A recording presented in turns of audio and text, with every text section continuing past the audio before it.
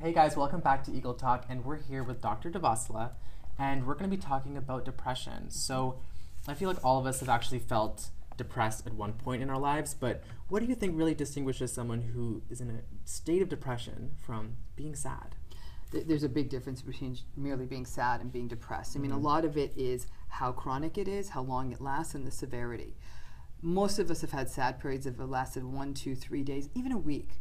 In order to get a diagnosis of major depressive disorder, for example, you need to feel that way 2 weeks or longer. I mean, I would say to everyone, think of the saddest day you've had and think of that lasting for 2 weeks. It is something so debilitating you can't get your head around it. In addition, that pattern has to be characterized not only by sad mood, but other things like loss of pleasure in your usual activities or things that you enjoy, poor concentration, feelings of worthlessness, trouble with sleep, trouble with appetite, problems with concentration, and sometimes even suicidal thoughts. So it's far more far-reaching. This is not a sad day. Human beings have sad days. We're not supposed to be happy every single day. That's different than depression, which is a very debilitating mental illness. I feel like even with your research on social media with college students, what do you think things like FOMO, fear of missing out, what do you think things like those actually contribute to our feelings of sadness? Things like FOMO, or the fear of missing out, definitely can contribute to a sense of a student feeling like, I'm being left out of the fun. And so if a person's already feeling sad,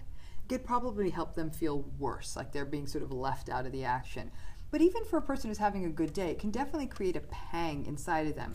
One of my goals in sort of student mental health is to help people sort of fill that sense of emptiness, have that core sense of fullness, so that you say, I would have liked to have been invited to that birthday party, but it's not a deal breaker. It's not a game changer. And so I think that FOMO is one of those things where if you're already having a tough day, it can bring you down. But if you really have that solid core, in many ways, it's just sort of a breeze that goes by. And do you feel like even little things, like just saying hello to someone that you don't know, or just giving a smile to a stranger, do you think those things can actually affect someone's state of depression? You would be surprised how far a little kindness goes in this world. Now, here's the tough thing with a person who really does have depression. Many times they are so shattered by the disorder, they're not even attending to the stimuli around them.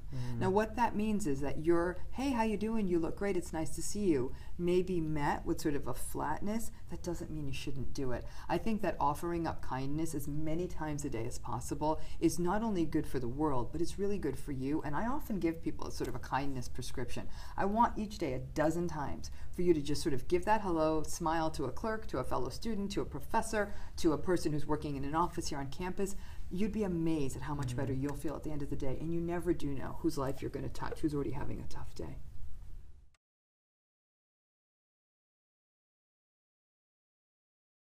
So what do you think differentiates someone who has social anxiety disorder versus someone who is just really a shy person?